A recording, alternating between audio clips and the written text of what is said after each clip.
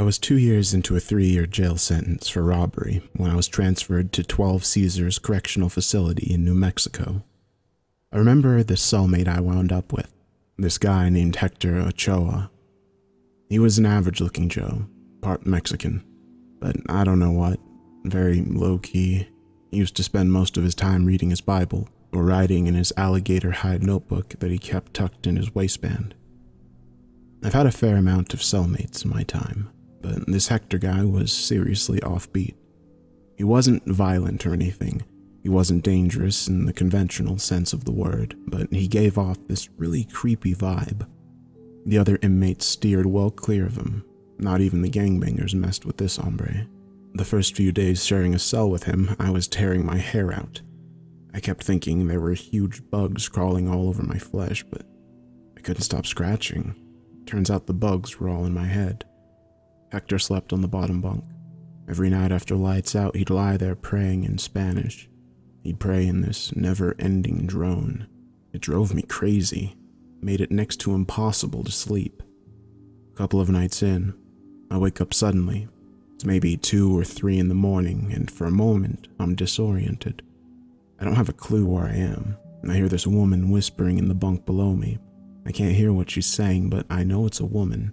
It sounds like Hector and this woman are whispering to each other, and that's when I sit bolt upright. Instantly, the voices stop, and I peer into the bottom bunk, and I see Hector, fast asleep. I would have chalked this whole thing up to my imagination, but that wasn't the end of it. Not by a long shot. The next day, I met up with a friend of mine, Dave, in the prison refectory. "What the fuck is with this guy?" I asked. Dave gave me this look, so I lowered my voice and said, "You know, my new cellie, Hector?" He nodded. "What about him?" The dude creeps me out, man."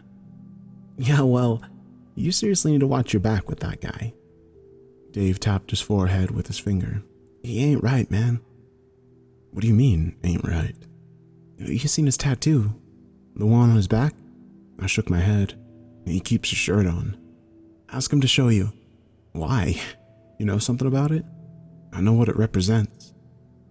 Hector rarely spoke to me. He was the quietest cellmate that I'd ever had.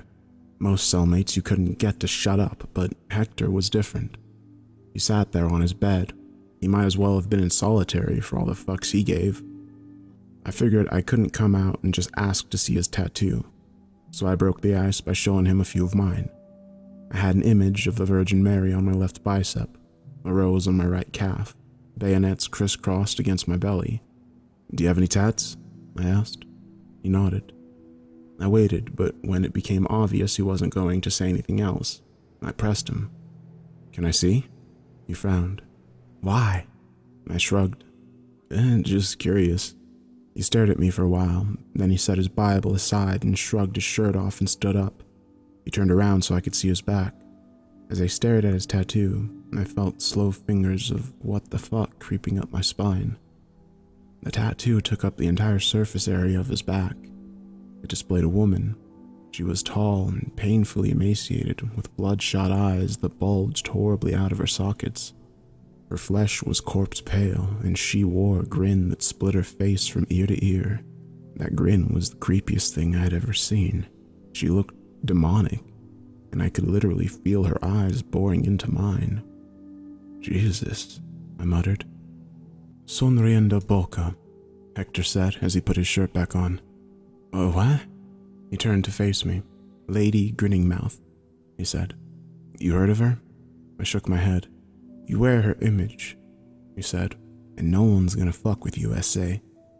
According to Hector, there were shaman in the rural areas of Mexico, bruja, who could invoke spirits through something he called black tattoos, but you had to shed innocent blood before you got one of those tattoos. You had to cut the throat of a virgin, drain her blood into a copper vessel. The blood would be mixed with ink. The ink would be mixed with the semen of a black goat. Only then could the tattoo be drawn. If you survived the ensuing infection, you became a doorway. Your guardian angel lived on the other side of that door. Lady Grinning Mouth was Hector's guardian angel. Now, there were a lot of dangerous men in our jail. but one of them in particular, Diego Gomez, aka Machine. Now, he was the guy that bothered me the most, because no one else would fuck with me on the account of Hector being my cellie, but Diego wasn't afraid of Hector. In fact, quite the opposite. He made it pretty clear that he wanted Hector's hide hanging on his cell wall. The fight between Hector and Diego went down like this. Diego was serving life for double homicide. No chance of parole. Nothing to lose but his life. And that life was a living hell. The only thing that meant shit to him was his rep. He heard about Hector soon after he was transferred to our jail. He knew the other prisoners respected Hector, were afraid of Hector. He wanted that respect. He wanted that fear. He was a monster of a man. 6'4", 220 pounds of solid muscle, and so many fucking tattoos he looked like the illustrated guide to end times. I passed him a couple of times in the exercise yard, and I can honestly say, Diego Gomez was one heathen son of a bitch you didn't want to mess with. But when I told him Diego was gunning for him, Hector didn't even glance up from his Bible. "You don't have no guardian angel," he said contemptuously. A couple of days later, Diego launched an unprovoked attack on Hector in the prison gym, almost cracked his skull clean open with a dumbbell, but the guards broke it up in time and Hector spent the next 2 days in the infirmary, high on morphine whilst they put 21 stitches in his head. They would have stuck Diego in solitary, but Hector wouldn't snitch on him, and the guards weren't too clear on who started the fight, so in the end, Diego got off scot-free. When he came back to our cell, his head was all bandaged up. Hector had this darkness in his eyes, like he could skin a rattlesnake with his raw teeth. I didn't say anything to him. In jail, you learn quickly when a man wants to be left alone. But that look in his eyes, right at that moment, I wouldn't have traded places with Diego Gomez for all the whores in Detroit. That night, Hector was lying on his bunk, chanting all this weird shit in this language I'd never heard before. I don't speak Spanish, but I know what Spanish sounds like, and this wasn't Spanish. This was some tribal-sounding shit. It creeped me out. The cell was cold. Things didn't feel right. I felt those bugs crawling all over my flesh again, and I couldn't stop scratching. Fucking things were driving me insane. After a long while, that sensation of insects started to fade, until it got to a point that it wasn't a bother no more. I was drifting in and out of sleep after that, and it was about an hour later when all of a sudden Hector stops praying. After the continuous murmur of his voice, the silence pressing down on my ears was almost ominous. I lay there on the top bunk, staring at a spot in the ceiling, and slowly the ambient sounds of the prison began to reinsert themselves. The coughing, the snoring, the distant clangs, the echo of faraway voices, and suddenly I felt the bunk shift slightly and I sensed someone standing up from the bottom bunk. I figured Hector was getting up to use the toilet, so I kept on lying there, eyes half closed, and I could just make out Hector's shadow to the left of me. He was just standing there, not moving. That seemed a bit strange, so I opened my eyes and turned my head to ask him what was wrong. I swear to Christ, I still have nightmares about what I saw standing there. It wasn't Hector. It was the woman from Hector's fucking tattoo. Only she wasn't a tattoo no more. She was standing about a foot from me. She was staring down at me with those bulging, bloodshot eyes, and she had this grin that split her face in half. Oh Christ, that fucking grin. I can't wipe the memory of it. It doesn't matter how many bottles of Wild Irish Rose I drink. It doesn't matter how many shots of tequila I knock back. I can't stop seeing that grin. It was the most horrific thing you could imagine. She had black lips and long yellow teeth. Her mouth was stretched so wide apart that there was no way her jaw hadn't dislocated. I couldn't move. I just wanted to leap off that bunk. I just wanted to scream in fucking horror, but I couldn't move. It was a wide-awake nightmare. And that demon's face no more than a foot from mine. Pale corpse skin and long black hair plastered her skull on that grin. Neon bright and 5 miles wide, and my mind was caving in on itself. I was going insane staring at that thing. And then, to my enormous relief, she turned away from me and slipped out through the bars of our cell. A moment later, I sat bolt upright in my bunk and dragged in a wheezing breath. Jesus, what the fuck? I jumped out of my bed and instantly I saw Hector lying face down on his bunk, His eyes were rolled all the way up in his skull. I could only see the whites. His prison shirt had been dragged all the way up, exposing his bare back. I crouched down beside him. That tattoo on his back was missing. The breath left me in a low, involuntary whistle. His back was bare. It was like that fucking thing had climbed right up off his skin. I kept telling myself that was knee-deep crazy, but in my gut, I knew exactly what had happened. I crouched, quivering in the corner of my cell, and waited until that monster came back. I knew sooner or later she would return, and I was petrified. I hadn't felt this scared since I was a little boy. That grin, those eyes, Jesus Christ, I was literally pissing myself in terror. I kept whispering to myself, please don't notice me, don't notice me, don't notice me, please, Jesus. Don't look in my direction. All the while, Hector lay on his belly, his eyes rolled up to whites. Every now and again, he'd undergo this violent series of convulsions, or else he'd start whispering in Spanish, but for the most part, he'd lie there, still as a corpse. I kept my attention fixed on the bars of the cell, the small square of passage visible beyond. My heart was pounding against the walls of my chest, my lips were moving silently, and I realized I was praying. I hadn't prayed in 15 years. After about 10 minutes or so, I felt the air grow chill and tense. The hair started crawling on my scalp. She was coming back. I knew she was coming back. I made this involuntary mewling sound and tried to push myself further back into the shadows, but the walls of the cell were pressed up against my back. I'd reached my limit. I was trapped in my own nightmare. The lights in the passage started flickering violently like Morse code, and then suddenly, without warning, she was there, peering at me through the bars of the cell. I could see that grin like a ghastly wound split in her face, eyes burning into my soul. Voice whispering in my brain telling me, it's a joke, it's all a joke, everything's a fucking joke, over and over, and after a while, I realized I was grinning, wide as a lunatic and weeping blood. I can't stop the tears from flowing because everything's a joke. God help me, my whole life has been a fucking joke.